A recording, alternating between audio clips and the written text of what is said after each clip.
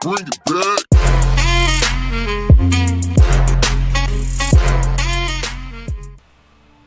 Hi guys, what's going on? It's EvoLoz and today we are back with another video. Today we are looking at the sort of historic city building game Foundation.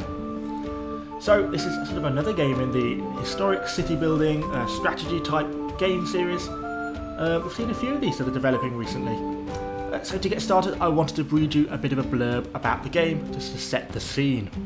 So you start in the Middle Ages and you have, for services to the king, been appointed the lord of a village, determined to build a prosperous settlement in this intricate period. Will you be a gentle lord or one with a fist of steel?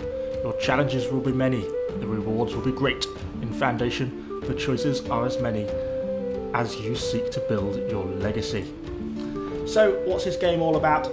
This game seems to be integrating sort of a couple of features of Ostriv, of Banished, a few little bits of Lords and Peasants as well, all into one superb little game. So a number of the features in the game, such as we've got fully naturally dynamically building roads. So as peasants walk around the village, the routes that they take will determine the way the roads develop. We can also expect to see a completely gridless building system. So there won't be placing your buildings in fixed directions, you can place them wherever you like, which is a really cool little feature about this game. So on top of this, we can also expect to see a range of fully customizable buildings. So where in a lot of games of this type you might have, say, a church building, which is just a one type building that you place, in this all those sort of buildings are going to be fully customizable. So instead of just having one church, you'll have the elements of the church, as you can see in this clip here. So you'll have, sort of the main church hall, or like the nave, and then you'll have the various towers, sort of side chapels, doors, entrances, gateways, windows, stained glass, all that sort of thing you can all add on to the church to design it how you want it to be. You can also change the colour of the roofing tiles and the stone, etc. So this will be things like a church that you have in the middle of your town centre might be completely differently built to like a secluded abbey that you might have on top of a hill. And that really adds a cool little element to the game of how you can sort of design your city how you want it to be. And so it's not just going to be religious buildings either. We can expect to see these features integrated into buildings such as castles and forts, maybe barracks, and other key monument buildings, sort of large buildings within your city. They're going to add that customizable element. So as I briefly mentioned earlier, sort of the dynamic way in which your city develops is going to be a real sort of key cornerstone concept to this game. And to that end, they've introduced sort of like a sort of zoning, sort of similar like to the old SimCity games used to use. So you can set aside an area for residential, and then instead of you placing individual lots of little houses everywhere, your villagers will then construct their own little houses in and around desirable locations. So they'll build them in and around the village centre, and then they'll build the houses along the main highway routes.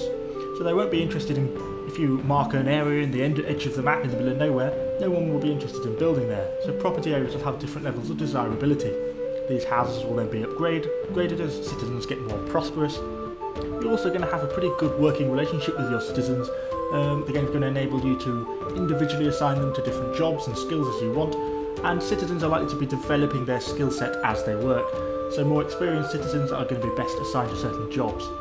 Although it is likely that the more experienced citizens are going to have higher demands in terms of the resources they require. And on top of this, the developers have got lots more features which they're planning on implementing. They're going to have sort of a detailed trade system which is going to enable you to get access to rare resources and specialist workers from your neighbouring cities. They also plan to allow you to actually import topographies, real world topographies, so you can design your cities around real world examples. So I think there's really a lot that could come from this game, and I think it's going to be really exciting to see it as it develops forward through into 2018. And I for one really can't wait for early access to come out. So I hope you guys have enjoyed this video, just a sort of a little bit of an initial look at this fantastic game, just to see what it's going to be developing into.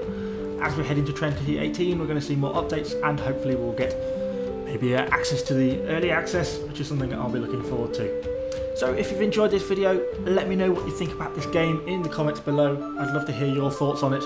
And without further ado, I'm just going to leave you with a few clips of the game and some of my favourite screen grabs.